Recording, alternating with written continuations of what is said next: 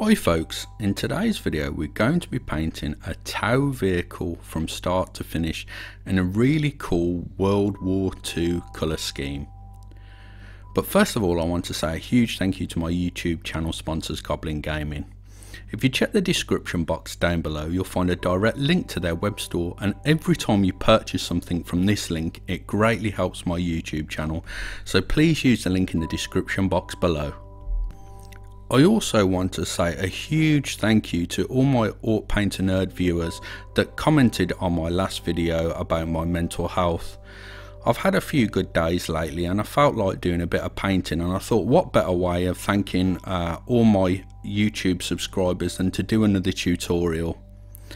So I really hope you like this video guys. As always, it's going to be a long video, so go grab yourselves a nice hot drink or maybe an ice cold beer and we'll get started with the tutorial. I'll start off by priming the miniature using Alclad 2's Lacquer Primer White. This is a fantastic primer and it's really tough once cured. There is a few caveats though. It's very harmful if inhaled, so please make sure you're wearing a respirator and possibly have a spray booth for good ventilation. Also, it's very harmful to lesser quality airbrushes that don't have PTFE solvent proof seals, so please make sure you're using a good quality airbrush if you're using Alclad 2 primers.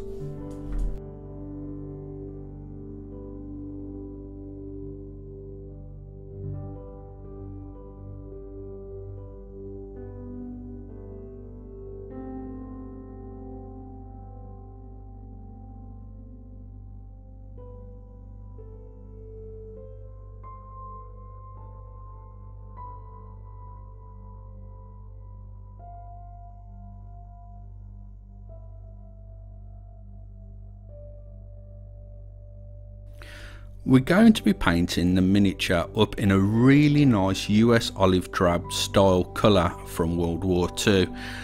The Wargamer series paints from AK Interactive are absolutely fantastic and we'll be going to using the paints from the set. We're going to start off by using olive drab shadow and we're going to pre-shade the vehicle. What pre-shading entails is adding deep shadows underneath the base coat layer. So we're going to go around all the panel lines with the olive drab shadow and we're going to create some really deep shadow lines for when we paint over the subsequent layer of base. It's going to show up underneath that really nice deep shading that we're doing now.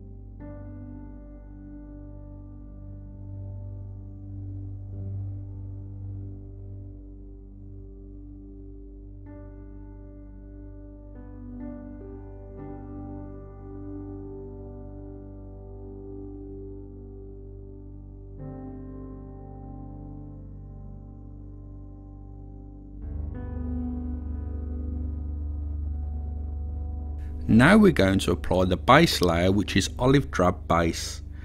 This is going to look really nice now, as it's going to show that shadow underneath. We can show as much or as little as the shading as we like, depending on how thick we place down the olive drab base colour. But as you can see, the shadows showing through nicely, and it's helping those panels to pop out a little bit more.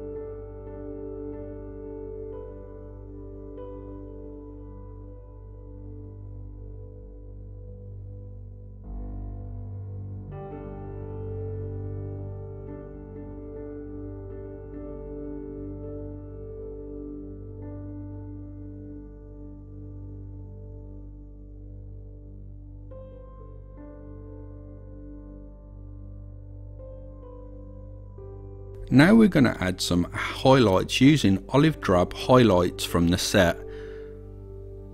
We're going to go around all of the panels on the miniature, and we're going to pick out all the center parts of all the panels. This is going to help the details pop that little bit more.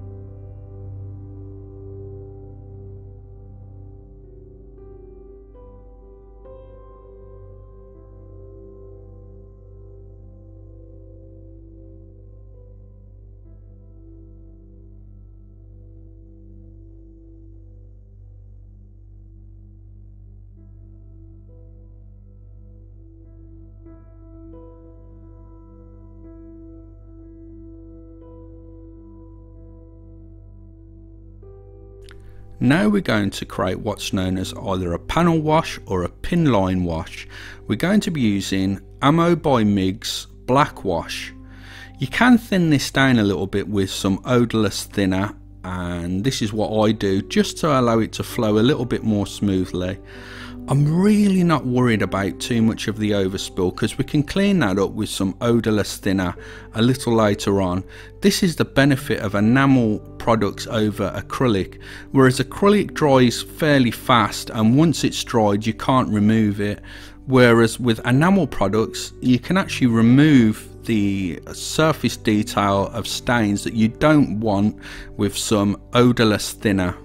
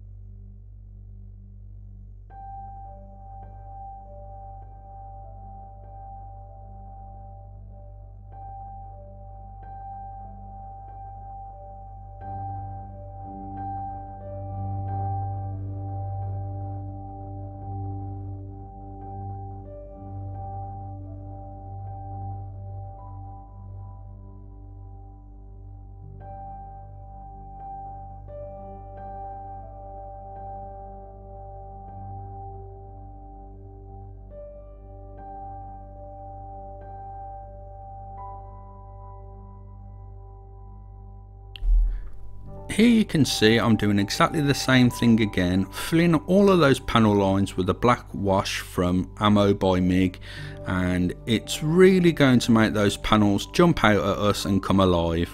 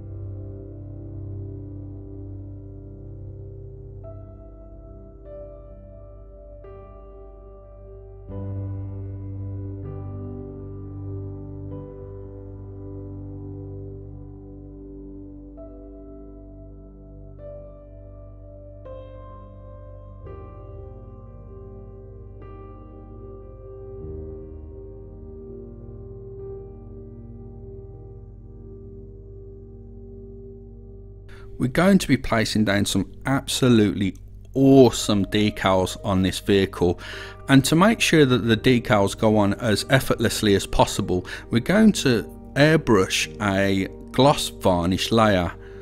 Here you can see that I didn't let the enamel wash dry thoroughly.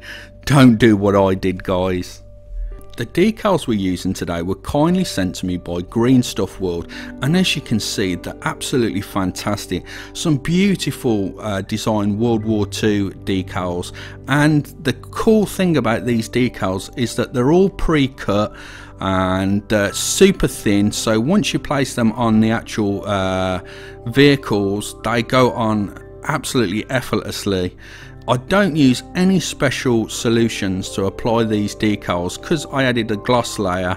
All I did was apply some water to the decal to allow them to come off the backing paper, and then I placed them into the position that I want with some water on the brush.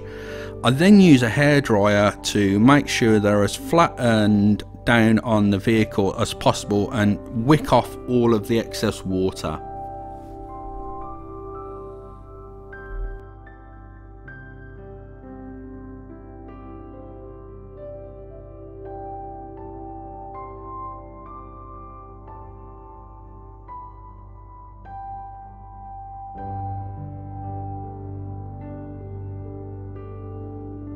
Here you can see I'm using Games Workshop's Edge Highlight Paint Krieg Khaki, and I'm going around all of the panels and I'm hard edge highlighting them. So as you can see here, I'm just making the panels pop out and come alive with that hard edge highlights. I'm really not too worried if the panels are really thick or really thin, as because I'm going to be chipping all of the panels, a lot of the hard edge highlighting gets hidden anyway.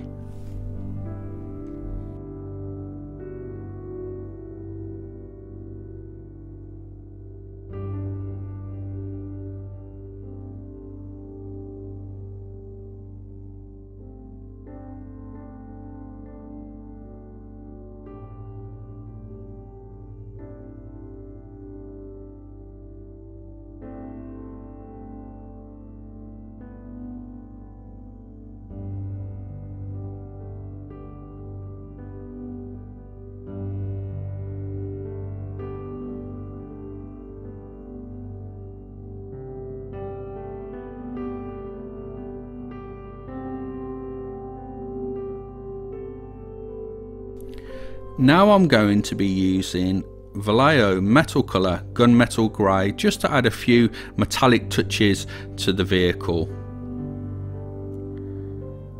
All of the red parts on the vehicle were painted with Games Workshop's Khorne Red. I also added chipping to the vehicle that unfortunately I haven't got the footage for, as I forgot to hit the record button, silly me. But the chipping was done with Games Workshop's Rhinox Hide paint, and I used a sponge to actually stipple the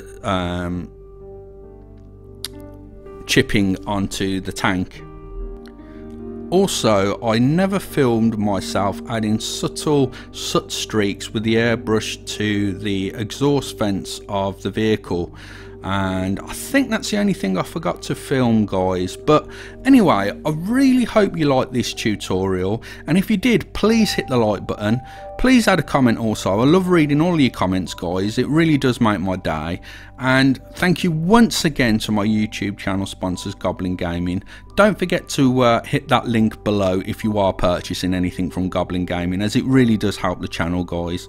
And thank you very much for taking the time out of your day to watch this video, and I'll catch you in the next one.